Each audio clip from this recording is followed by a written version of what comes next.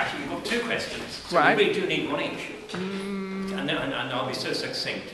Go, be very succinct. I mean, when Andy left office, the NHS was in historically the best state it has ever been. 6 years later, it is facing ruin. And it seems to me that the Tory policy for the health of the poor is to narrow the interval between the cradle and the grave. That's what we're planning to do, to make people... And it's all an issue of how much power that one can really assert. Because there are things you want to change. You want to increase the budget, and you want to change the way the budget is spent, and in particular you want to throw away completely the spectre of Andrew Lance's Health and Social Care Act, with everything out to the external market, and even also, I hope, to get rid of the internal market. So it's a question, I guess, of which of you three people really can inspire us with the certainty you'll be able to exert that kind of power. Because I have to say, what I've heard has been inspiring, but it's the delivery and the power. Okay, Ivan, be inspiring. I think it's the right question. I think that you've got to have a candidate who believes the existing deal is flawed, but the devolution as a matter of principle, making decisions nearest to local communities, is the right thing to do. And the fragmentation of the NHS argument is this: there must always be national minimum standards wherever the NHS is.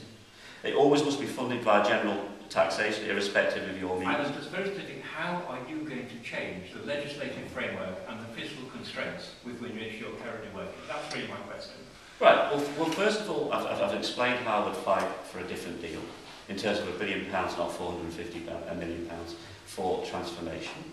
I've explained how I would immediately from day one say to the Tories, I am not prepared to collude with marketisation and privatisation. I am elected by the people of Greater Manchester to be a Labour mayor. I would do an immediate piece of work on the elimination of the internal market and how that could be done without massive reorganisation, because what people are very scared of is yet more top-down or even localised reorganisation. But I would do an immediate assessment of what would it take to eliminate the internal market.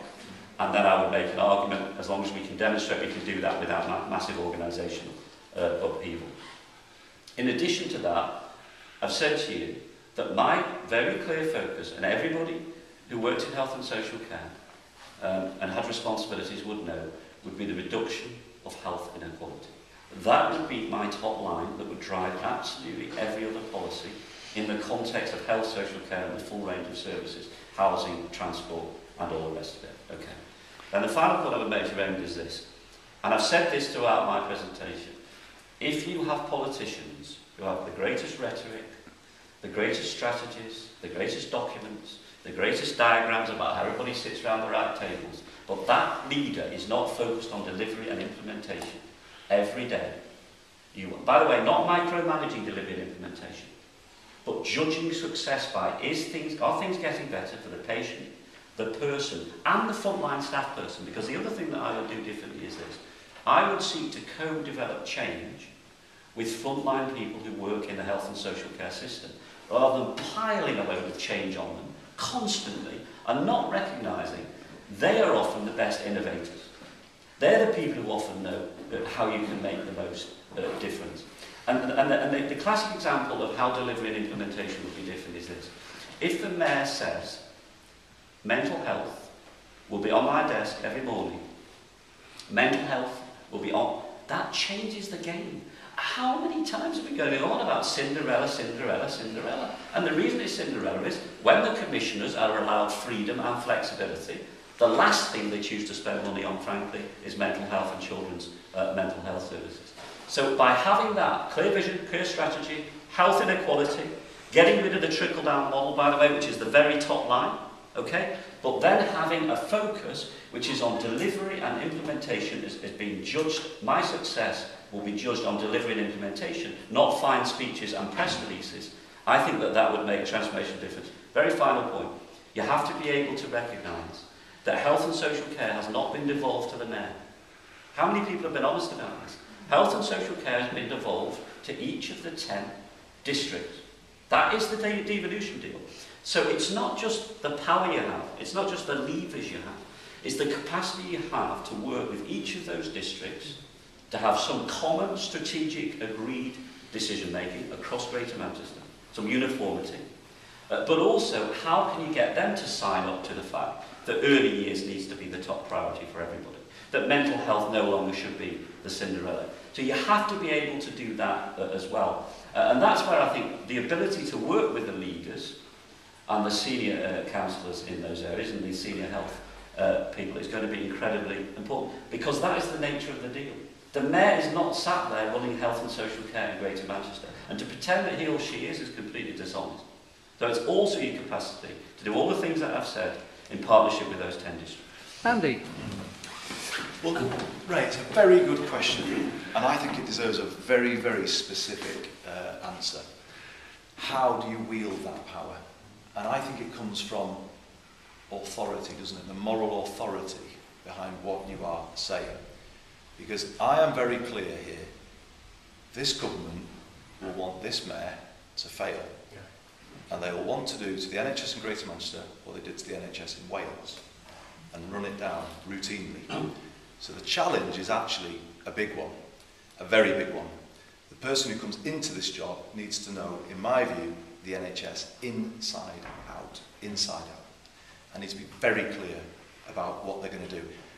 So then how do you get that moral authority to start to make the demands that you're asking? It's, in the first instance, it's quite a simple thing. The Greater Manchester NHS needs to outperform England. Not by a huge amount, but by enough to show that the different vision, the different values, runs a better NHS. So the year of care system I've described is all about doing that. It's about taking that pressure off A&E by supporting particularly older people differently in their own homes. Pay for the decent social care. I'm going to be honest, yes, pay for it, because it's better to spend money on properly rewarded staff, properly trained staff. A few £100 there is better than thousands of pounds spent in A&E and in hospital beds. So yeah, invest in those staff and in that social care. But by having that model of care, we don't have older people flying around the city in blue light ambulances going in through A&E because there's no support for them in the community. If you build that system, you will be able to, marginally at first, I agree, but you'll be able to run A&E better than the England average. That would be my plan. And from that comes your moral authority. So then go to the government and say, what we are doing here is working, but you need to give us more. And you need to then identify the blockages in legislation that are barriers to integration, that are preventing that fuller version of integration, which will lock even more benefits and savings. Because that's where I see it. The more you integrate, the more you improve services, the more you save money. That is the way I see it. The more you build a team around the person and support people, empower people, the more those savings will come. But that's where the authority comes from, isn't it? Because you're running a better health service than they are. And then you can say, how dare you not help us go even better, because our vision is working. And that's the simple answer to your question. Thank you. Jim? Good morning. I'm Jim Battle. As you can see, I'm the spokesperson of Tony, which is a great task. I'm actually Tony's Deputy Police and Crime Commissioner.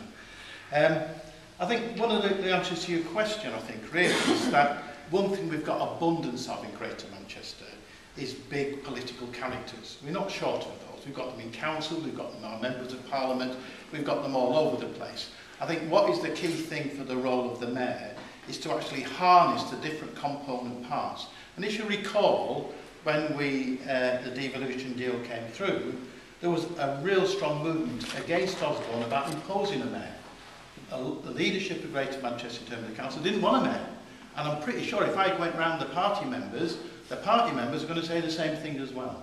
So we were imposed, so the imposition of a Mayor is there. But I think the Greater Manchester style is actually what Andy was saying, how do you get the best? And I think one of the things I've seen in Greater Manchester, right across, whether it's within our health services or our local government, despite what the Tories have been doing, it's trying to achieve the best. I think we can achieve better, but the only way we can achieve better is actually by working together, party, leadership, etc. across Greater Manchester. That then creates a movement, because we've seen the devolution in Scotland you know, what's her name? Nicola Sturgeon and her colleagues are now meeting as we speak in Edinburgh. Devolution is not just a one-off deal, it's a constant fight. Liberation is not given to you, you actually fight your way to achieve that. And I think in order to do that, we have to bring all the component parts to play. And I think what you say is absolutely right. The end game is that we're in total control. That's the ambition, that's the direction of travel. But you can't get from where we are now, which is underfunded, ignored, by whether it's been a Labour government or it's been a Tory government, has actually ignored not only Greater Manchester but the whole of north of England. And we're in danger of that even getting worse as we go. The task is to unite the party, to get the right message out, to unite our component parts and actually build that movement. And I think Tony is the person who can do that. Thank you. I'm going to get my question in now. Oh, that's the last question. I thought it was only here for one. Do you think it's right that Wales has more devolution than Manchester?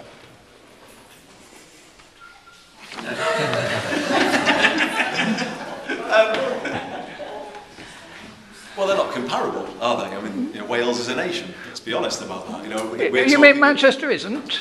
Not yet. We can go that way if you want.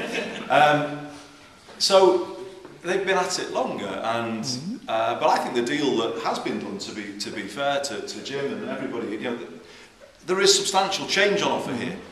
There is, but it's not necessarily going to be, the deal is good, it's what you make of it though, isn't it, when it arrives? Because if we don't make a good job of it, they want a Tory mayor here, don't they, or a UKIP mayor, or an independent. We can't take anything for granted now in the political world.